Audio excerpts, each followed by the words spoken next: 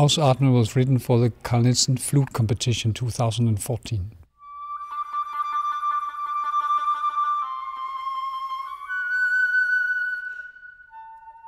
The writing for this special occasion for me meant that I should of course write the music I normally compose, but in a way make sure that it's not a virtuoso piece just for virtuosity, but at the same time it can expose and show the possibilities of the flute and be kind of demanding as a piece.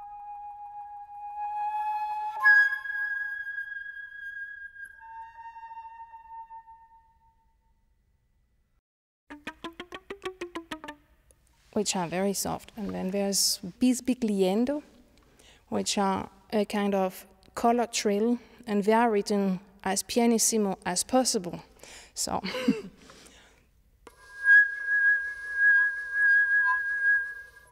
so the limits are very, very extremes. But of course I had to work this out with a flute player, so Hélène Navas was my consultant.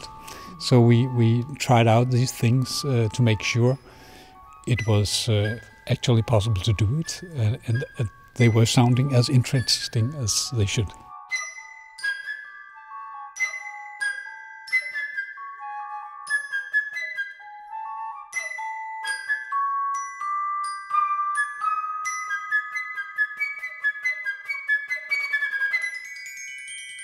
The most important part for me is when I work with a composer is to challenge what is possible or not with the flute, to reach out some bigger line with music. I very much focus on the combination of noise elements from the breathing and the sound qualities, the pure note.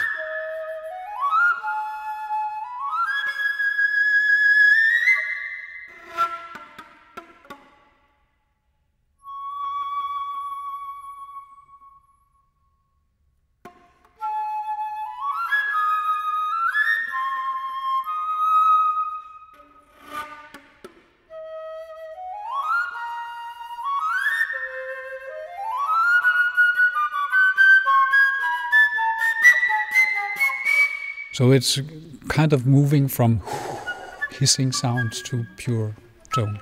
And that's a way that I often use to have these noise elements integrated in the sound.